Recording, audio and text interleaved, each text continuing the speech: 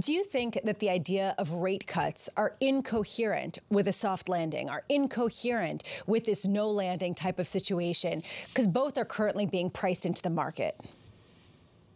Yeah, it's a really good question.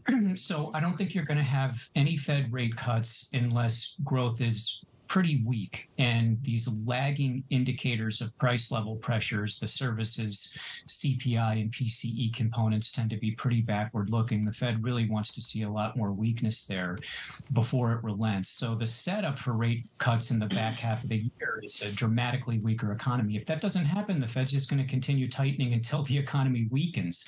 So that reaction function is really not a soft landing reaction function. So I think investors have to be a little bit careful here, because the S&P 500 was just up at 18 and a half times forward but falling earnings estimates. That's a soft landing scenario that's priced in, and I don't think the Fed is really to allow that with its reaction function.